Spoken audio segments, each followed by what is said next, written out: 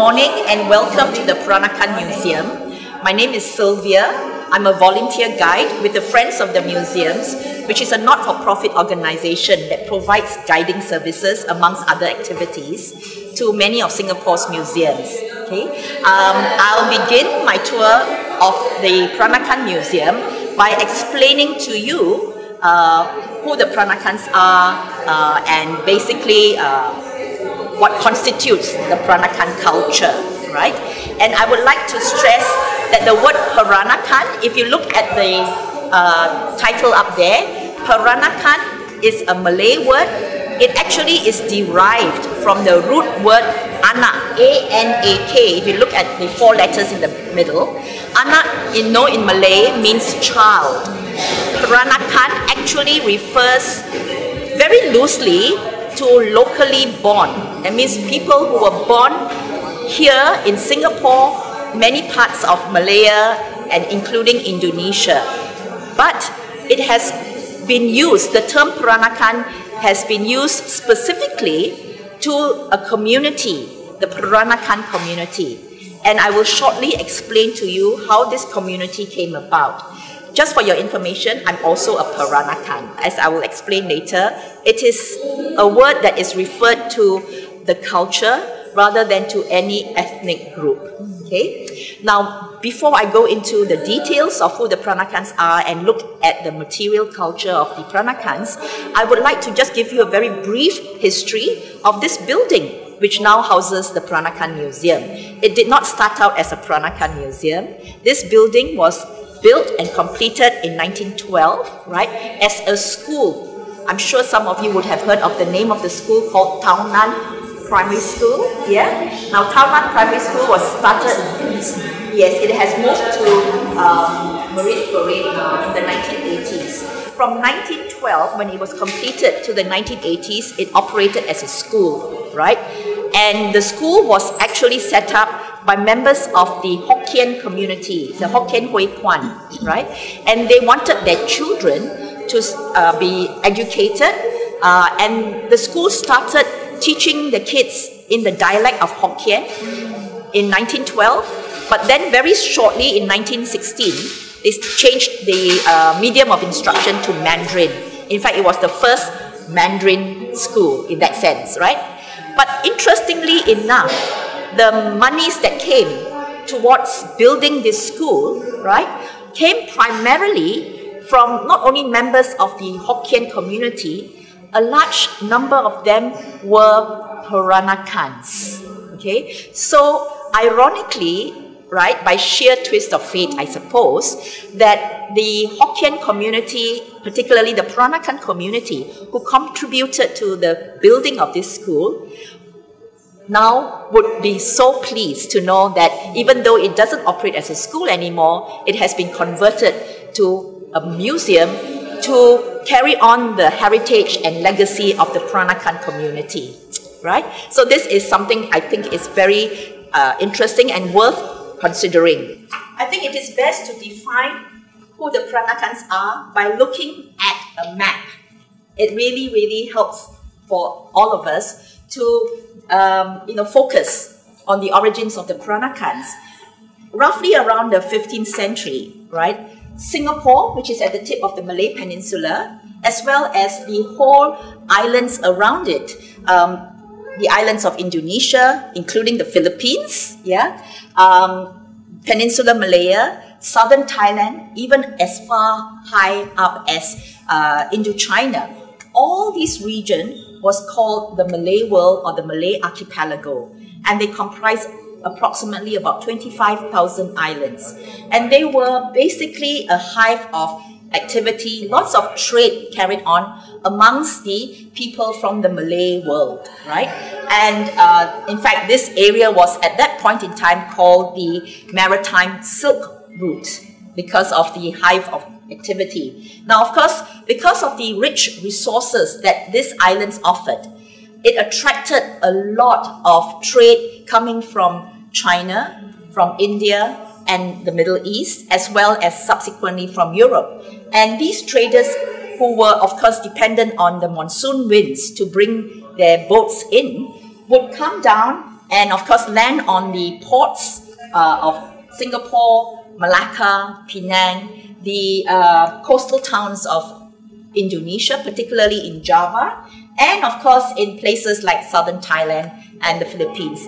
But here we are looking at Chinese traders and Indian traders coming here, bringing with them from China porcelain, silk, and then from India cotton and different types of textiles. And in exchange for the very rich spices that were offered from the Indonesian islands, as well as gold, teak, etc. that these countries offered. But now, because they came here and they had to wait for the monsoon winds to bring them back, many of the Chinese and Indian traders decided, rather than go back, to settle down.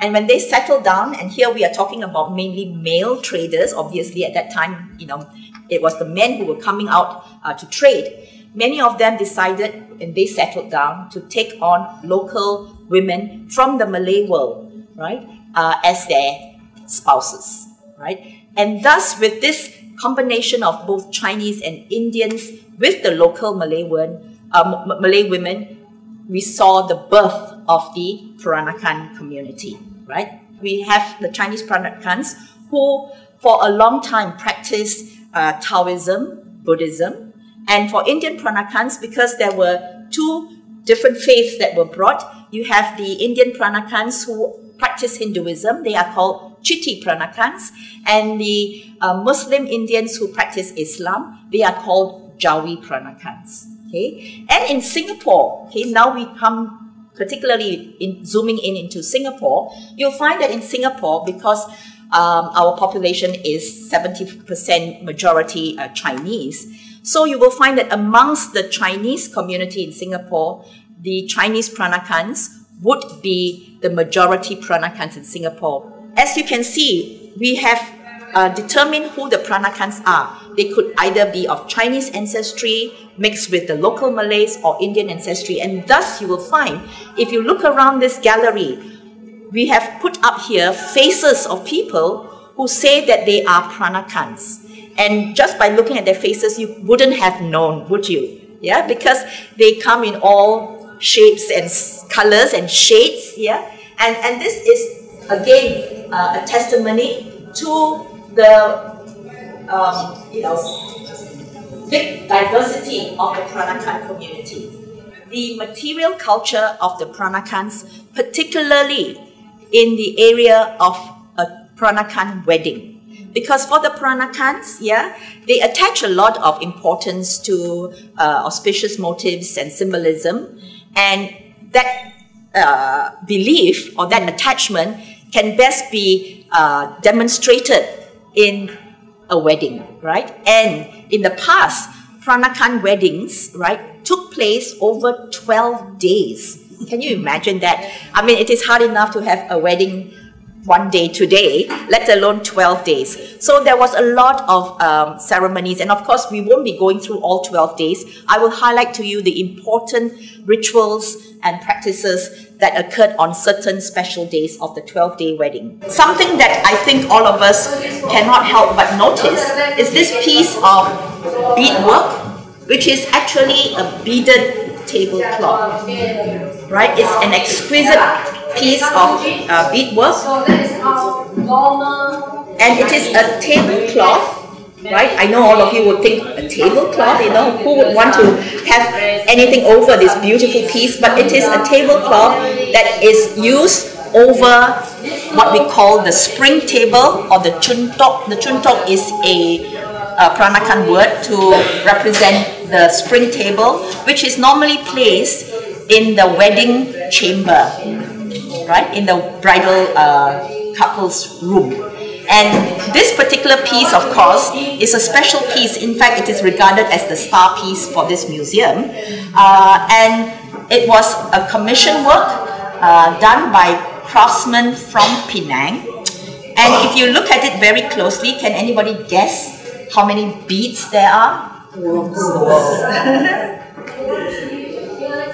There is close to 1 million beads. Yes. And typically, for the Peranakans, beadwork is part and parcel of many Peranakan women in terms of their ability to do beadwork, right? And as I will be showing you later, their beadwork is normally seen on items such as beaded slippers, yes, shoes, on little wallets and so on.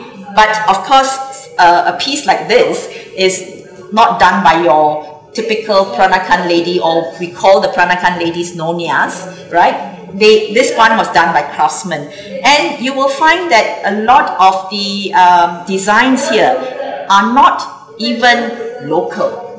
Yeah? Can you point out to me any items that are not local? Any of the local meaning of this region?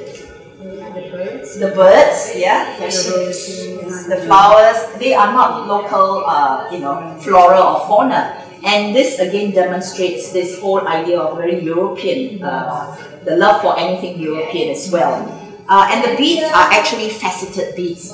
And at that time, we are talking about in the 1920s, 1930s, the beads were mainly imported from Czechoslovakia.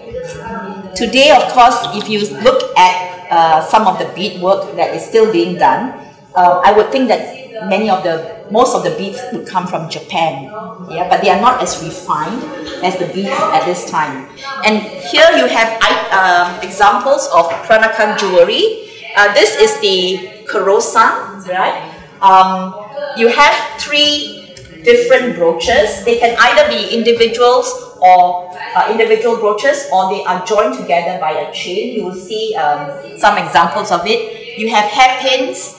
Oh yes, there is an example, but these are tiny croissants, yeah. And of course you have the belt. They would wear the belt over their sarong, yeah. You know what a sarong is, yeah, and they would wear it over their sarong. Now, for the Peranakan brides, right, they will actually wear a headdress, right? Yeah, the one on my left, immediate left, it looks a lot more like Malay bridal headdresses, right? What happens is that the bride would tie her hair up into a bun, and more than 100 hairpins of different shapes and sizes, gold and diamonds, would be inserted, right, to form like a headdress. And these hairpins could come in different shapes, could be shapes of birds or sea creatures, because these are all fertility symbols. And I mentioned to you earlier how the Peranakans attach a lot to auspicious motives and symbolisms.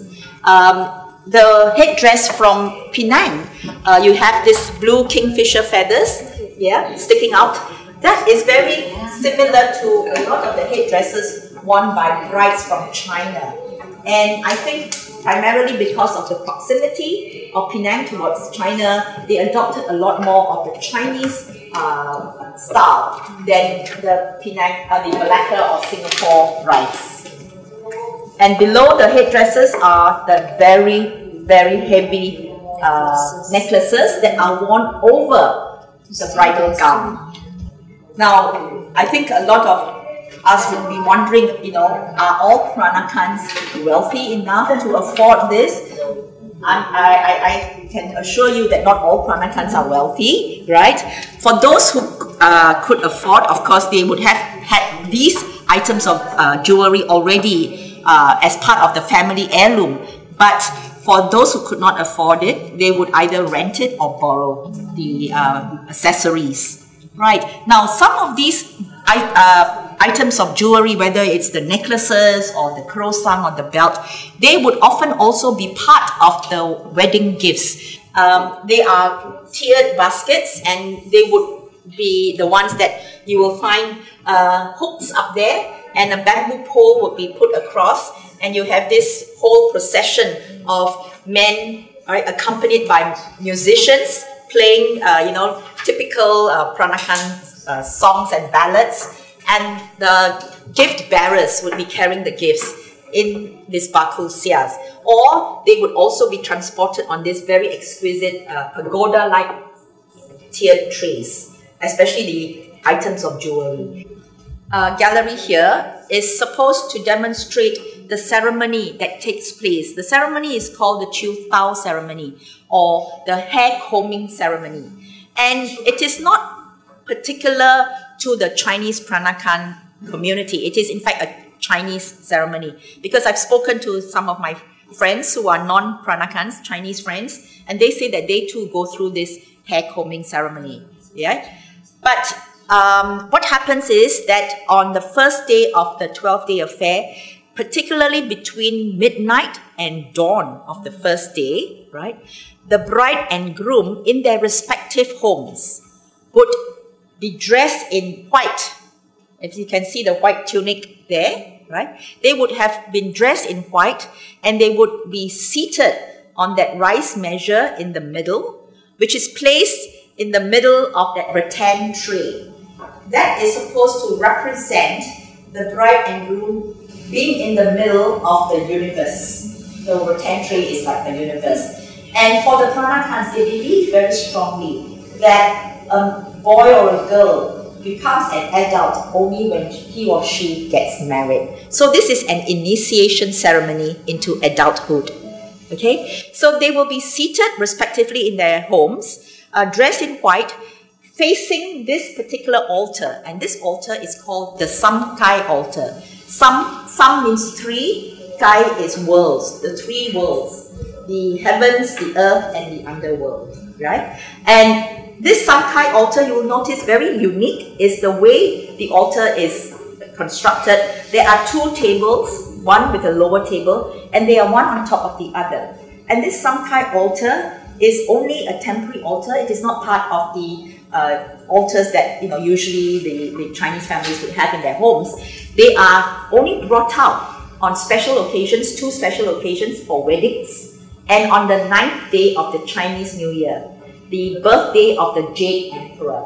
I think for Chinese, we have that custom for the during the Chinese New Year on the 9th day, particularly for the Hokkiens, they will take out the sugar cane and so on.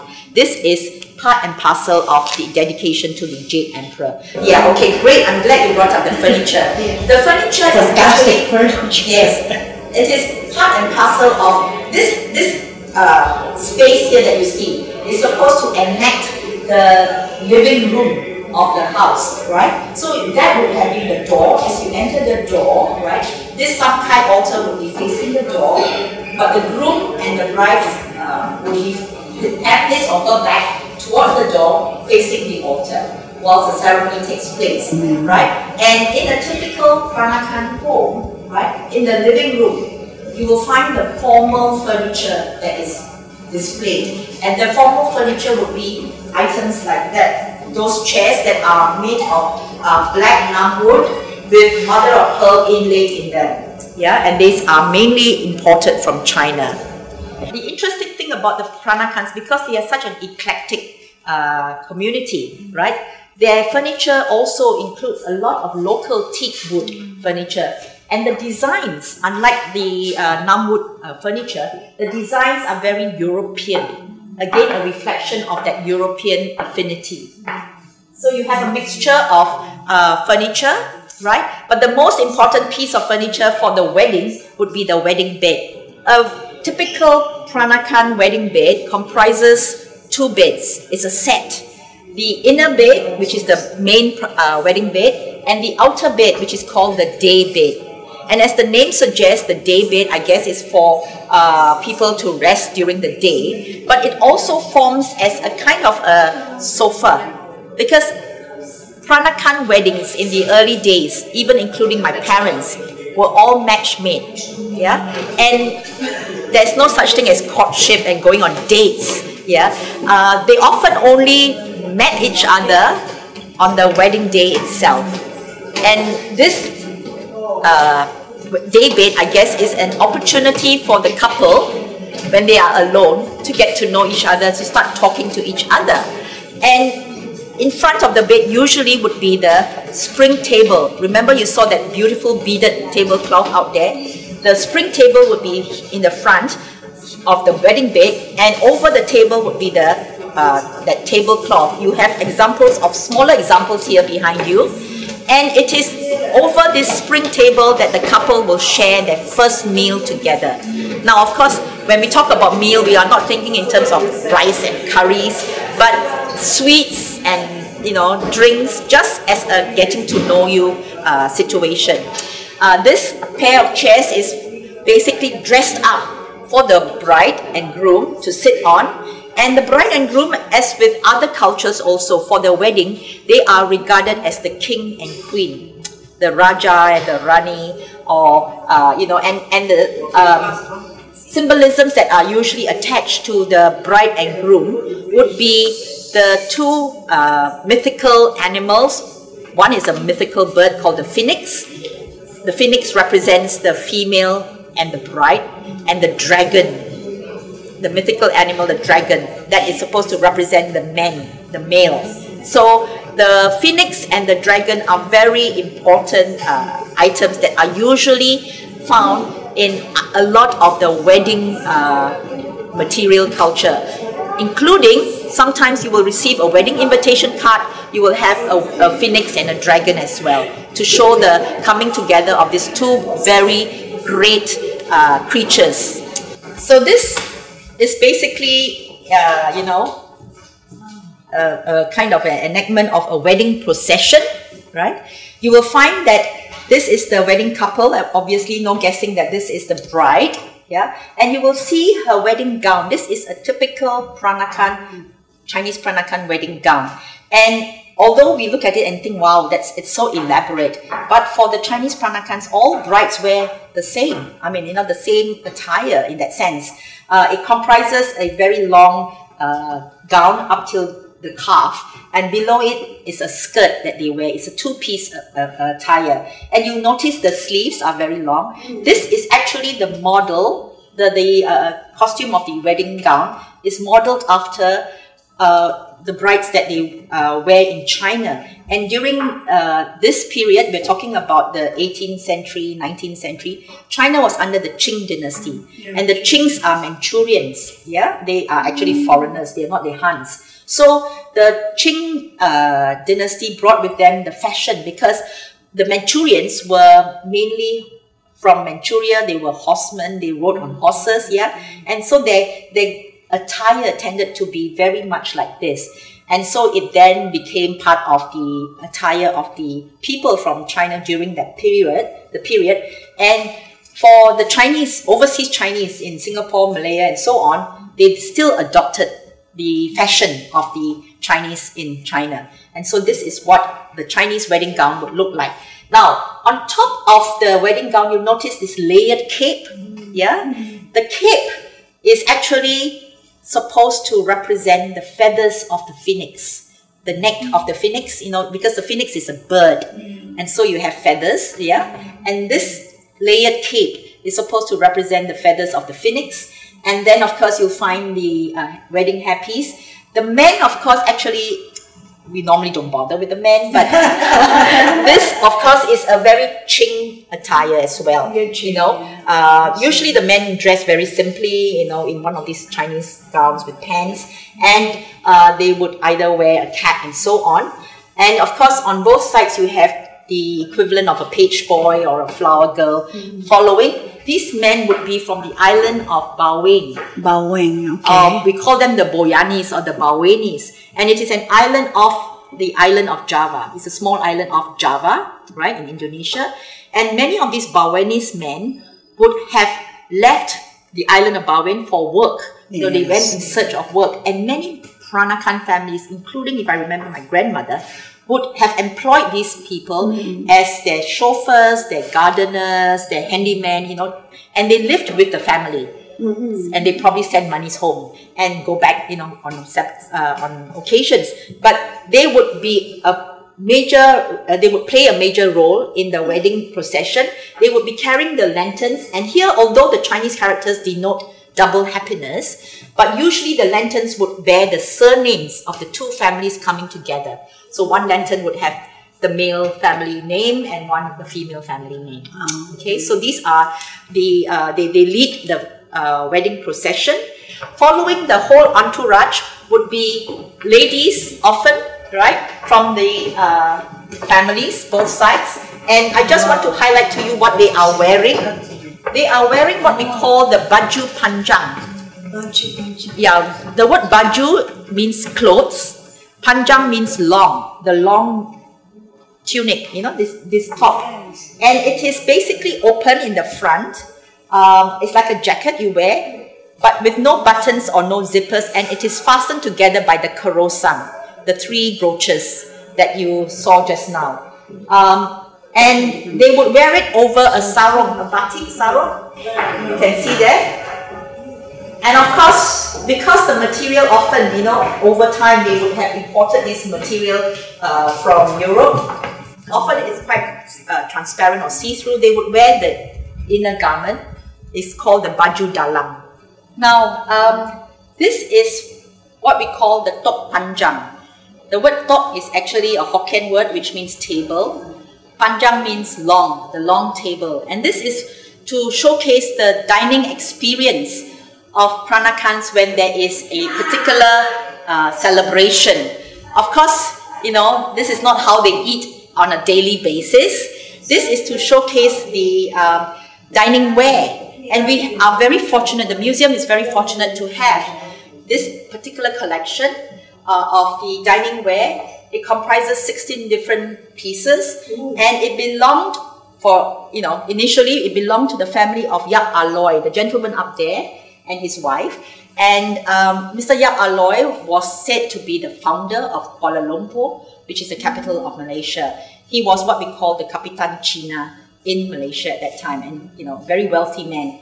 Now, this is a specially commissioned set of dining ware, because if you come closer, you look around each and every piece of the dining ware, especially the rim, you will find that there are Chinese characters that are embossed on the rim of even the little bowls and the plates and the saucers, because you know that is the family surname of Mr. Yap.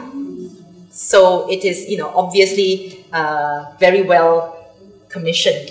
And of course, you have butterflies. You notice the butterflies on the plates and saucers. Butterflies are also fertility symbols. Okay, so this is part and parcel again of having very auspicious motifs on the any item of the Peranakans. Now, if you notice that this is a dining table set in this style. Now, for Chinese, if you go to a Chinese restaurant, you will find, how do we dine? Do we a round table? Yes. And so this is very European. Yeah. So again, this is an example of how the Peranakans also, you know, the way they dine is slightly different. It would normally be over a long table rather than the round table that we see in Chinese homes. This, of course, is a typical kitchen, not necessarily only a Peranakan kitchen, but it's a kitchen that has been set in the setting of the 1920s, 1930s. You can see exactly. You find that it's very, you know, similar of the many homes during the era. And you'll notice, of course, something that is so important in a Peranakan kitchen are the mortar and pestle, right? Some for wet ingredients, some for the dry ingredients, some for things like flour and rice. And of course, you can notice up there that cage, little, that is basically to keep food. Remember those days, not every household would have a refrigerator, and you know, that would be to store food away. And they have to raise it up to prevent insects from crawling in. And I still remember the early days when the cupboards would be placed on little, the legs of the cupboards, right, would have these little saucers with water so as to prevent ants from coming up. Now, in a Peranakan kitchen, right, but more importantly, in a Chinese kitchen, they would have the kitchen god sitting up there. Now, the kitchen god is either represented in that red plaque or on a piece of red paper. And the kitchen god resides in the kitchen and to watch over the goings on in the kitchen. In addition to that, there are 5 elements found in the Chinese kitchen. You have the water, which comes from the tap, fire, which comes from the stove, wood, which comes from the wooden ladles, metal, which comes from the woks, right? And earth, from those earthen jars, which are used to either store water or to store rice. So they must have the 5 elements. I just want to show you something that is quite unique, the Nyonya ware, which is not only a dining ware, but it also has other different pieces. For the museum here, we have one of the best collections, I would say, of different Nyonya ware. Now, particularly unique is what we call here the chupus, which are small containers with covers. Here you can either store your jewelry or even loose face powder, or have it as a decorative piece. These are small ones, but the larger ones are called kamchengs. Kamchengs are items like this. They can range from this size to the huge ones, which you will see later on. And these are all imported from a particular province in China called Jingdezhen, and they are commission works. And you will find that Nyonya ware, the colors are usually very strong, bright pastel colors. They love the Peranakan community. The Peranakans themselves are very colorful people anyway, so anything colorful they love. And you will find that even then they will have very auspicious motifs. Usually, the phoenix, the dragon, or even the Buddhist 8 symbols, the symbols of the 8 immortals. And if you come closer, the beautiful part about these Nyonya ware, and this is how you can determine the ones that were actually made purposely or those that are reproduced, you'll find that inside it's still also glazed and with the design. Whereas nowadays, I think if you go to the shops, it's white inside. Yeah, these are basically reproductions. So these are really beautiful. And in fact, my favorite is this color because it's quite unique, this navy blue kamcheng. I think this museum, if I'm not mistaken, has one of the largest collection of these huge kamchengs. Some of them are part of the national collection and others are on loan from Peranakan community members. And these are the huge ones. They are often used to either store water. They can be used as a serving dish to serve soups. Yeah, you can store rice. You can see now the baju panjang has evolved. It has shortened from what was an almost knee-length attire to a very shortened version which rests at the hips. Yeah, and my favorite piece would be this particular kabaya. It's amazing, isn't it? If you come have a look, this is my favorite piece because it again typifies the whole outlook of the Peranakans. It's all hand embroidered, yeah, and you'll find, what do you see here? What are the symbols? The design, what is it? Music, and then Spanish, isn't it? Oh yes. Yes. Yeah, the flamenco dancer. The bullfighter. Oh my God. It's quite an amazing thing. I don't know the reason behind this person who did it, but I think they probably passed in the Philippines because the Spaniards exactly are there. the different influences, isn't it? Yeah. So again, this typifies the Peranakan outlook. It doesn't matter. They of course have the usual Chinese symbols of dragons and phoenixes on their attire, but they also adopt the European style. Reindeers like Christmas. Yes. Talking about Christmas and reindeers, actually, we are looking at, unfortunately, we don't have on display, but you will find that the sarongs as well, they have adopted. And this particular one has got the chuki, the cards, right? In the back and the front is the usual floral design of the batik sarong. There have been sarongs that have also fairy tales like Snow White and the Seven Dwarfs, Cinderella, and so on, whatever takes their fancy. Yeah, if you look from the front, you can see the evolution of the kabaya. When it was brought to this part of the world, the textiles were mainly from India. Okay, and you'll notice the sarong at the bottom, the batik, yeah. The designs were very typical. That is what we call the tumpal, which looks like a crocodile teeth. Yeah, very geometric designs, and probably because the textiles came from India, particularly from places like the Coromandel Coast or Gujarat. Okay, and they brought the textiles here, and the top, what we call the kabaya now, it was originally perhaps said that the word kebaya originated from the Portuguese word abaya or the Arabic word kobaya. And together it may be, that's how the word kebaya comes from. As you know, all our languages are often adopted from various other different languages. And so the kebaya was this jacket-like attire.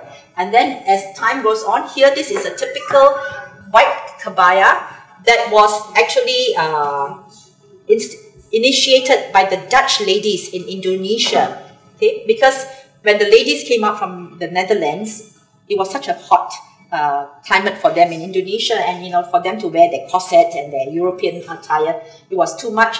So they started using white lace, which is imported from Europe, and then they started adopting that into the fashion of the kebaya. And then of course the sarung, like I say, in fact in Indonesia the batik workshops, many of them were first initiated by the Dutch ladies.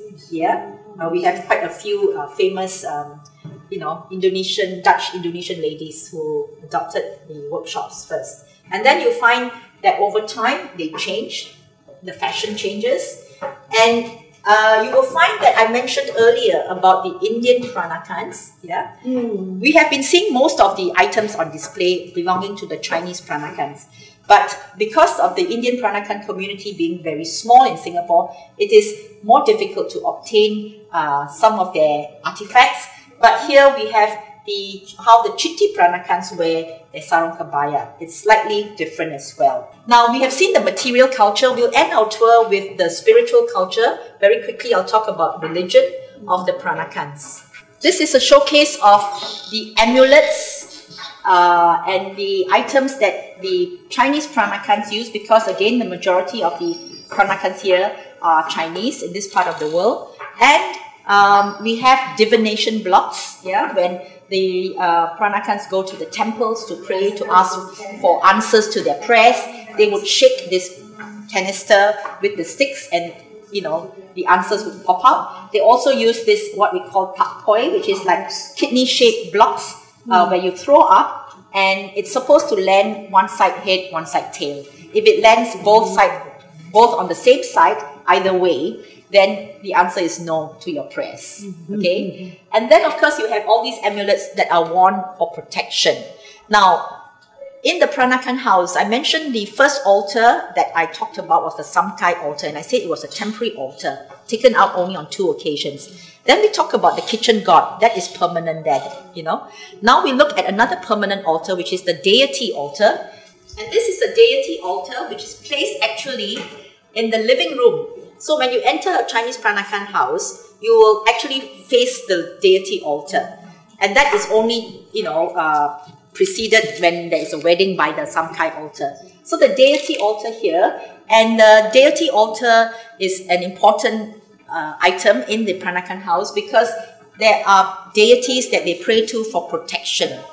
The common deities that are found in Peranakan households is either that deity, the god of war called Quan Kong, or Kuan Yin, the goddess of mercy. These are popular deities that many Peranakan households pray to for protection.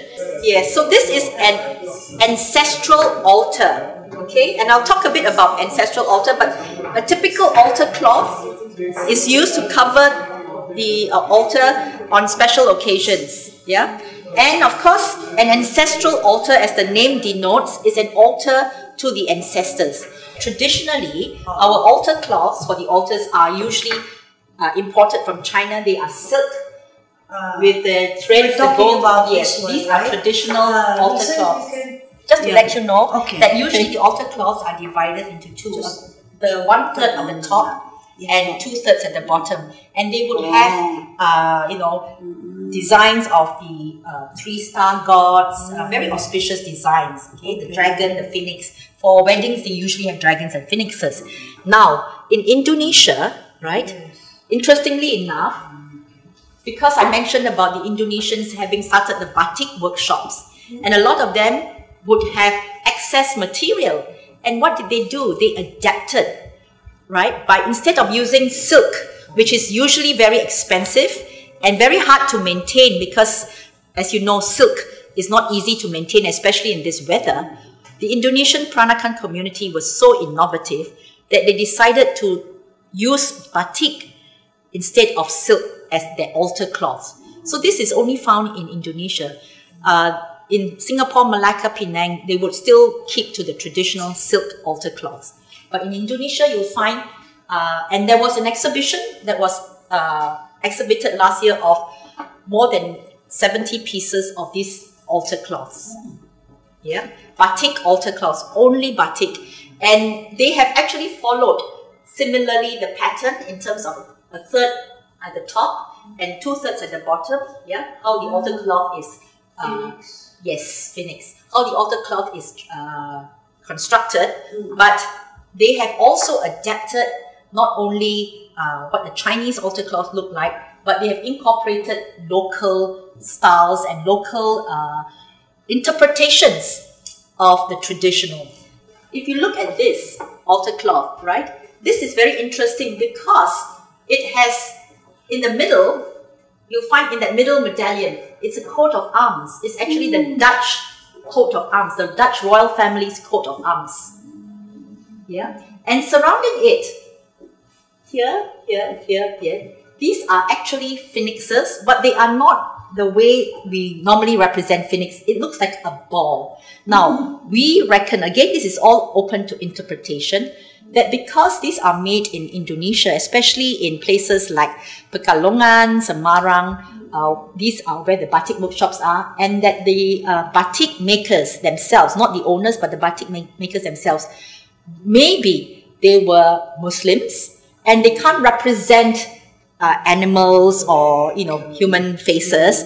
So instead of representing the bird in that way, perhaps that's why they drew the phoenixes like a ball. I mean, you know, in a different shape. More geometric, exactly, because a lot, organic, exactly. So this is how, you know, we looked last year when the exhibition was held, of all the batik altar cloths, we looked at also the interpretation of the batik makers with what they had and how they projected the traditional. Say, oh, they're just patterns. Yeah, it could be said that they are patterns. So and, that, you know. And this is interesting because this particular one, you'll notice there are alphabets here. Yeah? This is the phoenix. Geometric pictures. Yes. Can see it there, but not the way we see all these things. So depending, but this particular one is also very interesting because usually you don't have any, you only have Chinese characters on the altar cloths, right? Because it's meant for the Chinese altars. But this one, because this is made in Indonesia, you'll notice that they also have Romanized alphabets. Yeah? And what does the Romanized alphabet tell us? Now, this one looks like K, but we reckon it's H. H-O-N-G, Hong. L-E-N-G, Ling. Now, Hong in Chinese actually means the phoenix. Ling is the dragon. So the phoenix and the dragon, but also could be the two families' surname, Hong and Ling, coming together. So, you know, this is all an interpretation as well. And it is very unique to have Roman alphabets on an altar cloth. It's very interesting. It's like a mirror. Yes. This is E, but it's sort of, what is that? It's what does it actually, well, with the K. My apologies. The Hongling is, of course, the dragon and the phoenix and the dragon. This could be the surnames of the families. Could be. H-O-E, but the other one is Sio, S-I-O-E. Right. You know the Indonesian, their spelling is slightly different of the Chinese surnames. So, Ho, as we Chinese would spell as H-O, they normally have perhaps H-O-E. Yeah. Exactly, yes. I think it can be that. And then this one. So we reckon that these altar cloths would have been used on the wedding altar, like the Samkai altar, because of the colors as well. So the altar cloths also is not only on what the symbols are, where they represent the bride and groom, but the colors that they use, bright colors. For ancestral altars, you would normally expect more mourning colors. This one, of course, is very unusual. It belongs to a very wealthy family, the Tan Kim Seng family, and therefore the altar vessels are made of silver. For ordinary members of the community, it would be typical your blue and white porcelain. Yeah, and blue being a color of mourning and sadness, that is the color that is used, not those bright Nyonya wares. Okay, is this amazing piece of what was once upon a time a Chinese sideboard. Okay, a Chinese sideboard. You notice the dragons and all those lights. Yeah. The family here decided when they converted to Catholicism, instead of throwing off their sideboard, they recycled it and put the picture of the Holy Family there, and it became a Catholic altar. Right. You see? And this is again how the Peranakans, evolved. It is how they adapted to their changed environment. And that to me is the, the significance of the Chinese Peranakan community here.